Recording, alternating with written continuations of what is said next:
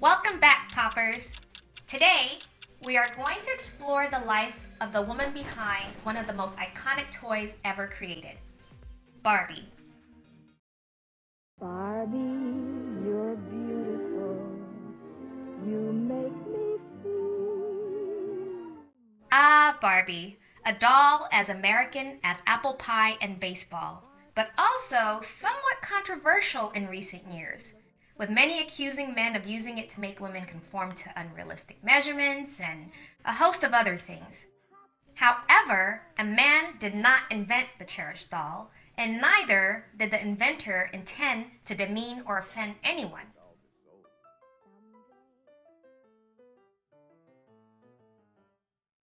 Meet Ruth Handler, the woman that would change how we play.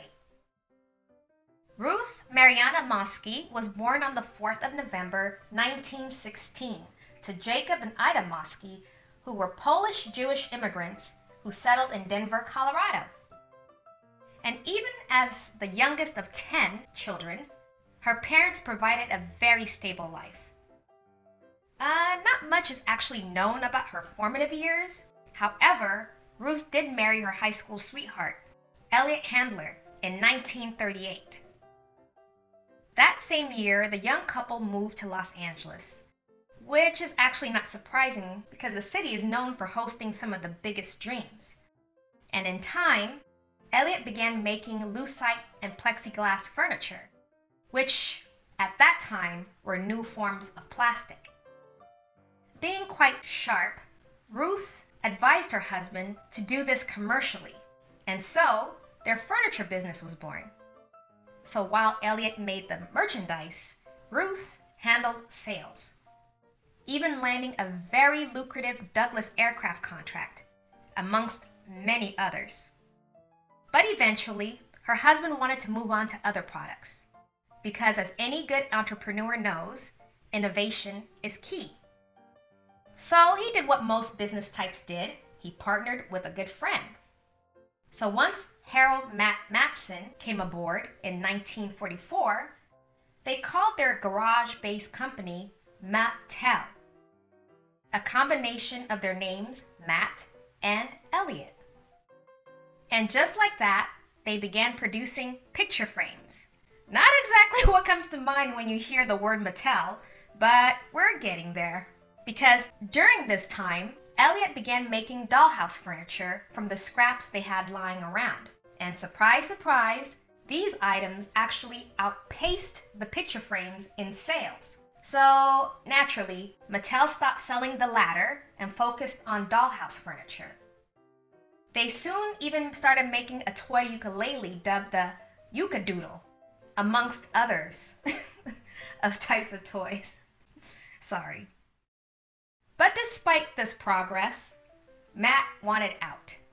So he sold his shares to the Handlers, giving them full control of the company.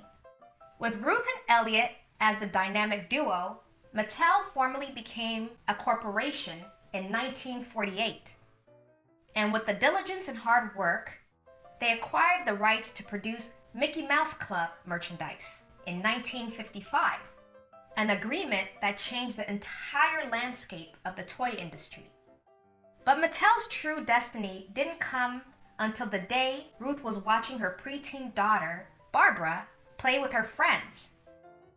And as the girls played with paper dolls, she watched them. And from what she could observe, the girls enjoyed bestowing titles and jobs on the dolls. However, she noticed that the accessories and clothing didn't attach properly. And even worse, the girls were very limited in how they could even interact with the paper dolls. But this is when Ruth had her proverbial light bulb moment. A Tesla moment, if you will. Yeah, get out of here, Edison.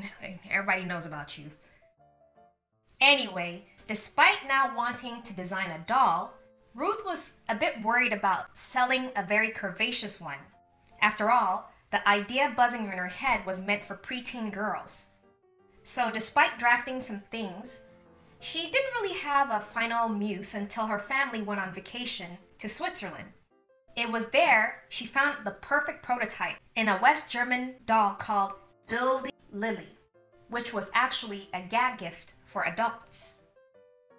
The German fashion doll launched on the 12th of February 1955 and ceased production in 1964, and the doll itself was actually based on a comic strip named Lily, created by Reinhard Bethlen for the Bild, which was actually a German tabloid newspaper.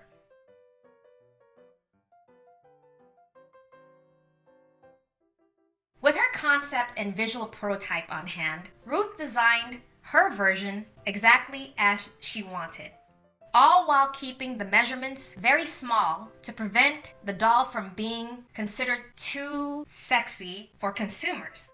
Upon completion, she named the doll Barbie after her daughter, Barbara. But unlike most inventors, Ruth didn't need to wait for anyone to distribute or even invest in the product. After all, she and her husband owned Mattel, so on the 9th of March 1959, Barbie was introduced at the American Toy Fair in New York. And the rest, as they say, is history. Actually, it was not an immediate success. In fact, the handlers did not get a single order. So they did what any other inventor would do. They refused to give up. Instead of throwing the towel in, they heavily advertised between Disney's Mickey Mouse Club. And that's when destiny finally kicked in. In 1959, Barbie became so popular that Mattel and its owners became globally renowned. The doll sold 300,000 units at $3 a piece, which is equal to $26.83 today. With sales increasing, Ruth and Elliot added a boyfriend for the doll, which was appropriately named after their son, Ken. And subsequently, they added many other friends and family in the world of Barbie, expanding the brand further.